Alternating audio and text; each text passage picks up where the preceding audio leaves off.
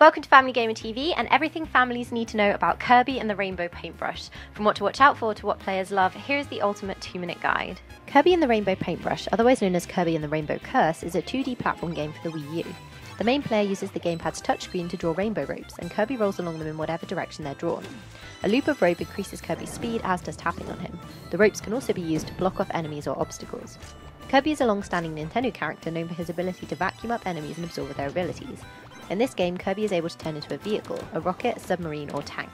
Players can also sometimes use Amiibo, Kirby, King Dedede, and Meta Knight to give Kirby extra abilities.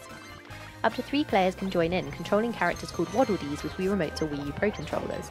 The Waddle Dees can run along the rainbow ropes, pick up items, attack enemies, and even pick up Kirby. Other 2D platforming games for the Wii U include Donkey Kong Country Tropical Freeze and New Super Mario Bros. U, though they don't feature a similar drawing mechanic. Kirby Power Paintbrush, otherwise known as Kirby Canvas Curse, offered a similar touch platforming mechanic on the original DS. Developer HAL Laboratory created Kirby and is also responsible for the Super Smash Bros. Games. Kirby and the Rainbow Paintbrush is only available for Wii U for around £30 or $40. Amiibos cost around £15 or $20. Those compatible with this game are Kirby, King Dedede, and Meta Knight.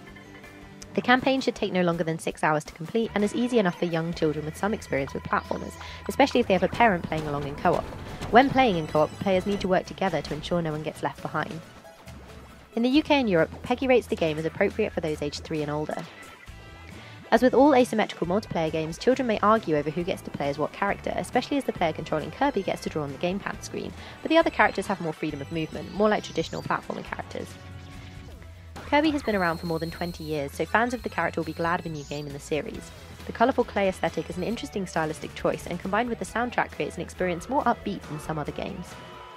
Even for Wii U owners who haven't played a Kirby game before, however, Rainbow Paintbrush should appeal for the way it uses the gamepad touchscreen, a feature that sets the Wii U apart.